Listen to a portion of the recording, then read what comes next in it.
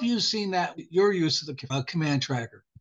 Yeah, so a couple things. One, Wayne, awesome stuff with building the command tracker itself. It's Thanks. such That was a lot of work. We to make it durable, to withstand. Like I bought I got a hack attack, throws 100 miles an hour.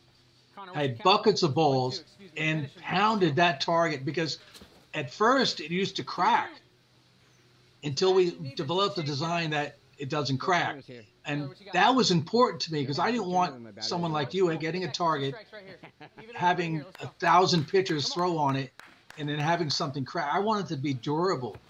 It had to work, but also had to be durable. You know. I mean, the design of it's been it's hard. Like I told you the first time we talked, I don't know how you did that. I don't know how you built it to be that durable over time. That's been one of our biggest issues. We have so many hard throwers that come through our facility over the years, and